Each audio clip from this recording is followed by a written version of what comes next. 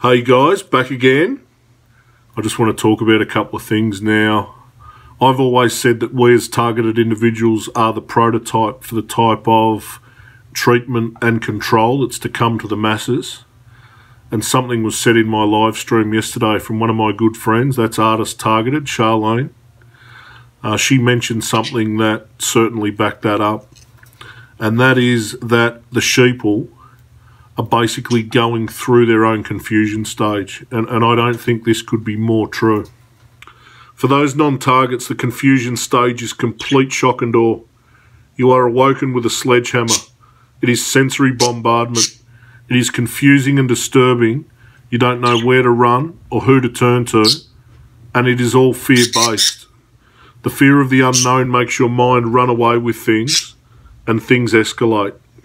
Now, this current false flag that's being propagated by governments and media is the confusion stage of the masses. People are being bombarded and overwhelmed with information, contradictions, and restrictions. And it's all perpetually driven by fear. Now, everyone has a tipping point, and once awake, they'll most likely go through a self-loathing and anger stage. We need to be there to embrace them and educate them, just as we would a new target. Next, I want to talk about the police, the good old boys in blue. You've been warned ad nauseum from targeted individuals of who these uniformed thugs truly are, and that they allow these gang-stalking programs to run smoothly. Whether it be due to their inaction or participation, these roided-up meathead traders are complicit in the mental and physical destruction of targeted individuals and now people en masse through a depopulation agenda. There is no better job for a lifelong bully. They do not care about the citizens. They only care about their own and the corporations that hand them a paycheck. Now, I can tell you that in my state in particular, that Satanism and Freemasonry binds the brethren, but mateship and doing the right thing fucking binds the rest of us. Now, yesterday were our freedom protests due to being locked down for the 6th time, and these filthy animals fired rubber bullets and capsicum spray at peaceful protesters. Well, I can tell you this is the line in the sand. No longer will the Australian public trust the police. You'll forever be seen as traitors and treated as such. Now, I have some footage here from the real Ruckshan, and it shows you how this criminal organisation goes about conducting business. All right, guys, until next time, keep fighting. Bye.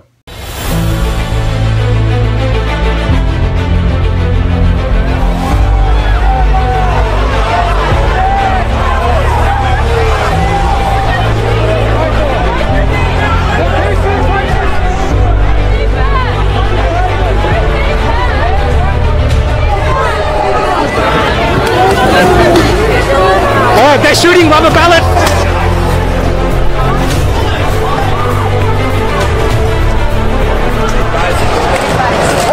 That's some crazy stuff that's going on here. The police started, they pulled out some sort of gun with rubber pellets or whatever there is. Empty ammunition. And they were just firing these pellets into the crowd. Just started spraying everyone indiscriminately. Media, doesn't matter who it was. Everyone was being sprayed and just, it's just chaos here. And I think it's completely unnecessary chaos because the people have already gathered here. They're already protesting. This is just a show of force, a show of control.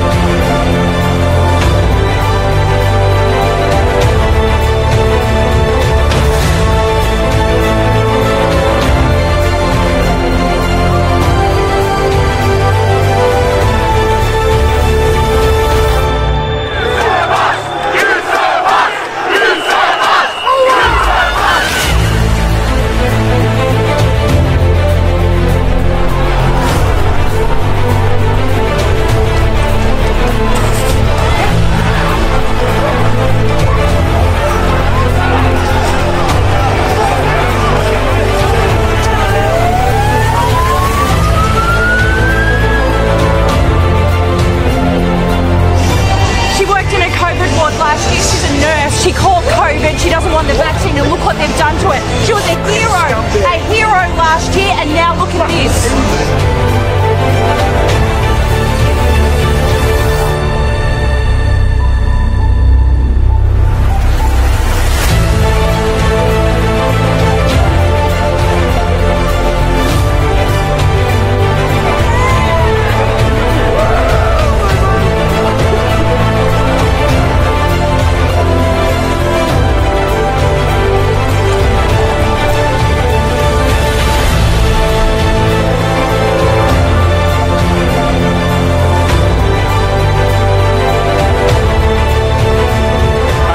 You see in communist China.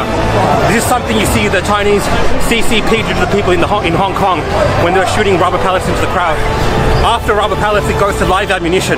This is the escalation, and we don't live in a country like that in Australia. It's just ridiculous, and just to think that the people are still there, like all this is pointless. It's just silly. They should have just let them say whatever they wanted to say, disperse and go home.